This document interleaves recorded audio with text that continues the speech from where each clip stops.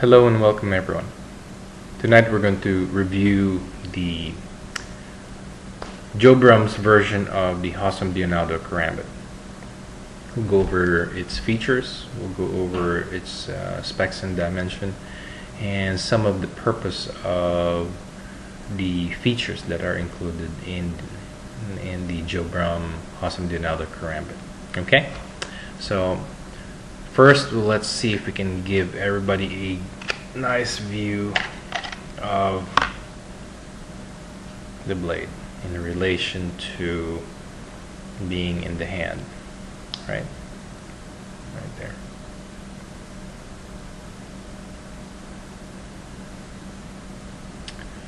The blade is double-edged. It has a true sharp edge on the top blade, which for tonight's discussion we'll say that that is the secondary edge, and the primary edge is also very sharp and has that special feature right there called the penetrator. The Kerambit has a G10 handle that is three-dimensional. It gives you a wider portion by the palm swell and a little thinner towards the index and the ring, and again thins out slightly towards the end by the base of the blade. The handle and the blade is well polished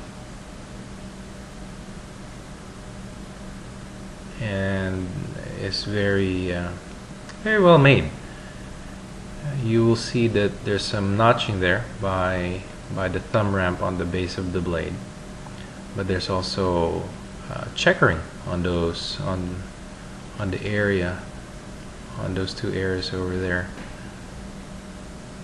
and that goes the same way for the notching on the back part by the ring. And again, there are some notching, rather checkering there. It has a red spacer inside, right through there, and in fact it gives it a nice profile between the stainless, the black G10, and then the red spacer over there. Feels very comfortable in the hand, very solid. It's not going to turn on you when it does come in contact or comes against some resistance when applied in a tactical or personal defense scenario. That's not going to slip out of your hand, right? It's got very good retention and control, and you'll be able to manipulate that very well. This is made by Brum, like I said, and Brum is the only authorized maker for this blade right now that Jerry Hossom and Ray Dionaldo had approved. And Jerry no longer makes this blade, and it is only Joe now that he has entrusted for him to be able to make this blade. So after many moons, again this Kerambit lives, and in fact Jerry had nicknamed this Kerambit as, instead of being a Kerambit, he actually named this the Kerambit, because as he described it, it was very, very difficult to make, and not only was it difficult, he also had to donate some DNA in order for him to be able to curve out or ground out these edges. The other feature that I want to talk about regarding this Kerambit is this end and that end. where that particular top end is not only for resting your thumb when you are in forward grip like so, but that's also great for catching. So if we were to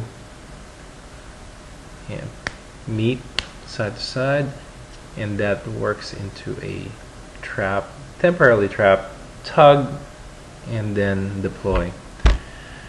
That's for the top part. For the ring part, that can be for either trapping the small digits, right, so that you can peel that off, or you can have some control there, or even a impact part for if you do not want to use the business end of the Kerambit. The third feature that this particular end of this Kerambit can be used for is used for as a flipper. So we are aware that you can hold the Kerambit in this position, you can hold the Kerambit in that position, right? And you can also use that as a flipper for a carry, for a come along, like so. Okay. So you flip that back or flip that over. There are certain applications of that in a fight scenario that you might be able to use. It's not something that everybody uses, but it is there for a reason. These features that Joe had put in, the holes are great for being able to retain the blade when switching from forward grip, right? Forward grip, access that switch, and go into reverse grip. Okay. There.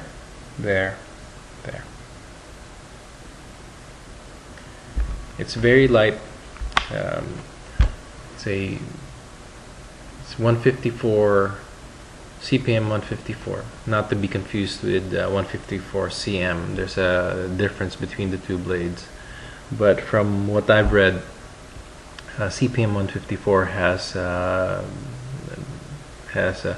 good edge retention, fairly tough, allows for the knife maker to be able to make these difficult grinds because of its special properties. This particular blade is about 6.5 inches in length. Okay, 6 3/4. The ring is about an inch. The blade is from tip to base is about 4 3/4 inch long. The handle from the base to the base of the ring is about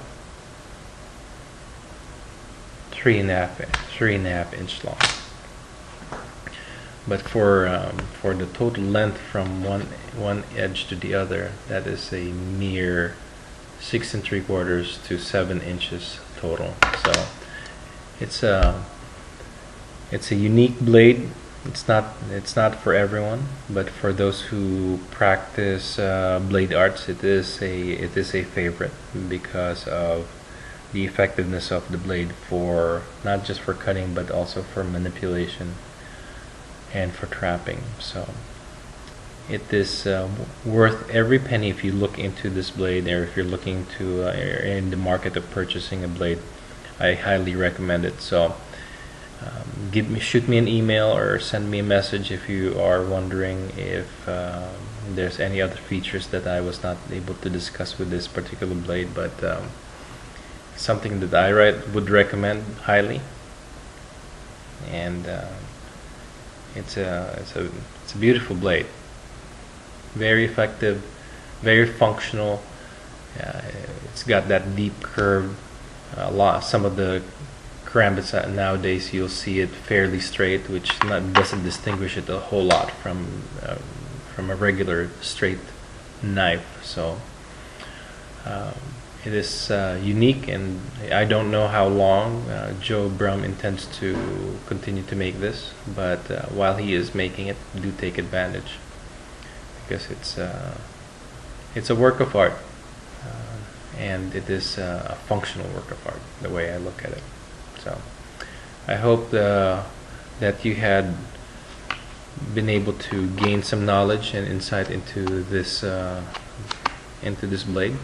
And if there's anything else that I can be of assistance, please don't hesitate to shoot me an email or shoot me a message, and I'll hope to talk to you later.